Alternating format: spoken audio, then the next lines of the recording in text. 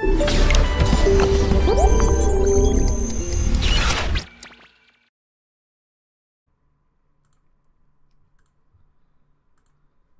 guys, welcome to another video. We're going to start the section of general physics. So as we take a look at the syllabus content, have a look, we'll be taking a look at length and time, which is syllabus 1.1, and perhaps motion, which is 1.2. Okay, so length measurement. You should be fairly familiar with using a ruler, where you pretty much align the start of the object with the 0 mark on the centimeter scale, and then you take a look at where it ends. And of course, each of those little units that you find in between the bigger centimeter units are each 0.1 millimeters. 0.1 centimeters, or which is equivalent to 1 millimeter. So if you take a look down here though, it gets a little bit more complicated. It's a vernier caliper allows you to measure things with more accuracy than a simple ruler. So what you do with a vernier caliper, and you may have used this in your laboratory experiments at school, is you clamp an object that you want to measure with the vernier caliper. And if you take a look at the scale at the top, it's divided into two different scales. You've got the top scale, which is the main scale, we call that the main metric scale, and we've got the bottom scale. And these measure different things. So the top scale allows you to measure the millimeters. Okay, so what you do is you take a look closely at the vernier caliper scale, and you take a look at where exactly the second scale starts off in relation to the top scale, right? So if you take a look, the 0 mark of the second scale is right here, and where does that point to? Well, it points in between the 13 and the 14, right? Because this is 1, okay, which is 1 centimeter, which is also 10 millimeters. And so we've got 11 millimeters, 12 millimeters, and then you've got the 13th millimeter. And right in front of the 13th millimeter, that's where the 0 sits on the second scale. So what you can infer from that is that it is 13 millimeters. And you've got some decimal points in front that you're going to try to figure out using this second scale. So first of all, we know it's 13 point something.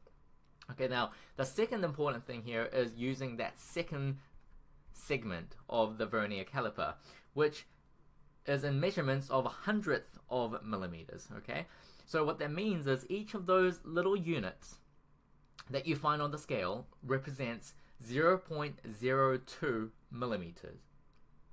The reason for that is that you've got only 50 units going across like that, and it measures 100th of millimeters. So basically you count where exactly the bottom scale aligns perfectly with the top scale. So if you look really closely here, you'll notice that everything is in slight misalignment except right here. Okay, right here you see that the top scale and the bottom scale aligns perfectly. You've got to find that point, and then you count on the bottom segment how many units across it is. So here you can see that it's exactly 21 divisions, and as I said before, each little unit or each division equates to 0.02 millimeters, right?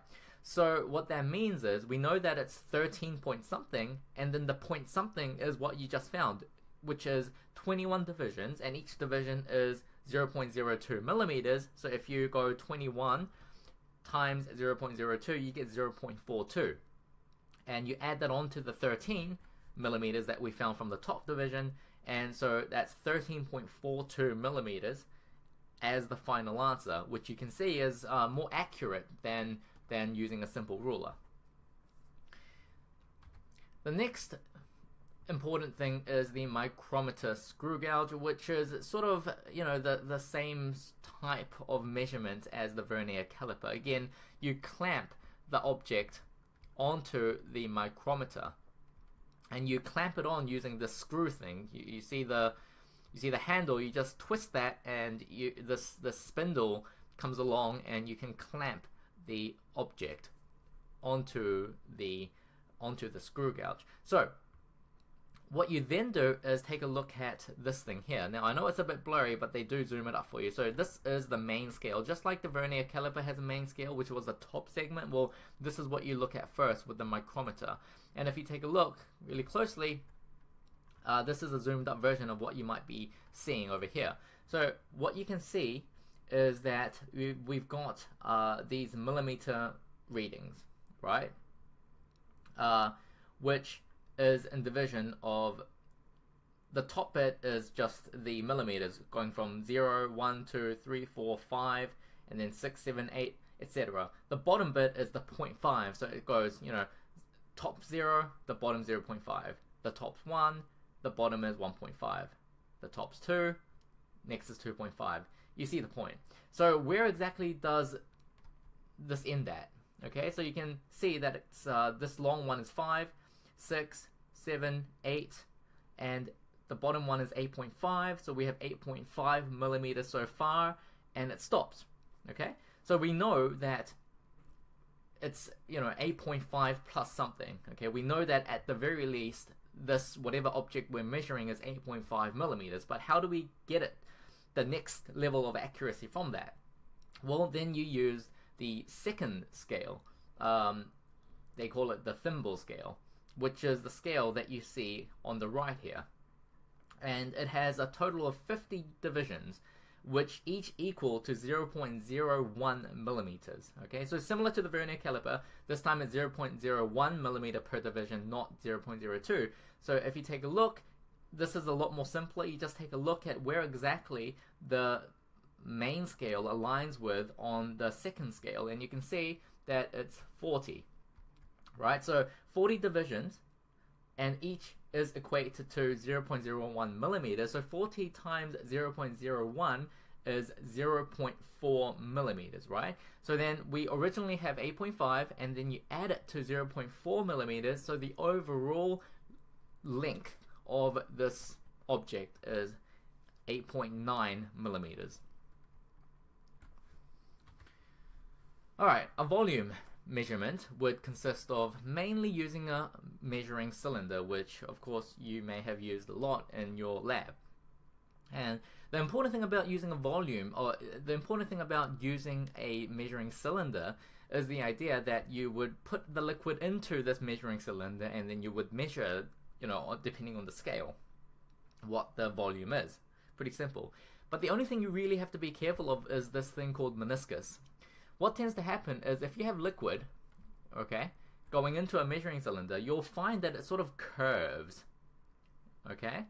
And so what the idea of a meniscus is you have to measure the volume at the very bottom part of that curve, which is called the meniscus, okay? So don't measure the volume from the very top, that would be wrong. Measure the volume from the very bottom of that curve. So let's take a look at this example on the right here, which is less blurry, which is good. And so the measuring cylinder will have markings of volume, which is usually in centimeters cubed, right? So you've got 35, 40 up here. So what does that mean? It's this line here is 35, so 36, 37, 38, 39, and 40. That's how it works. So we know that this one is 36 and this one is 37, so it must be between 35 and 36 and 37. Now, if you were measuring from the top of the curve, you'll come up with an answer of 37 centimeters cubed, but that is wrong. Remember, you have to measure it from the bottom of the curve. So if you look at the bottom of the curve, that's midway between 36 and 37, so you would accurately say, well, the volume of the liquid in this measuring cylinder is 36.5 centimeters cubed. Time measurements can be consisted of using an analog watch, which is the non-digital version, of course, or you can just use a digital stopwatch, which is probably what you would mainly use in a laboratory setting. And so basically, you know, as you would expect, you just click the timer will start, and you stop the timer when you've finished recording the time, and then you can sort of reset that to repeat over and over depending on what you want to measure. Now, one important concept of measuring things in general is to obtain averages.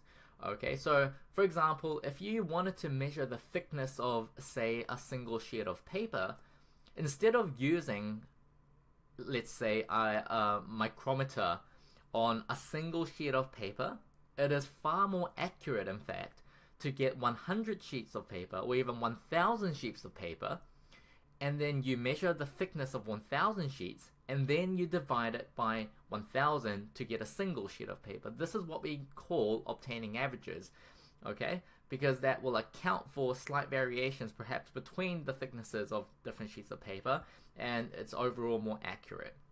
So again, if you were to put that into a formula, the average thickness of a single sheet would therefore be the thickness of 1,000 sheets of paper divided by 1,000.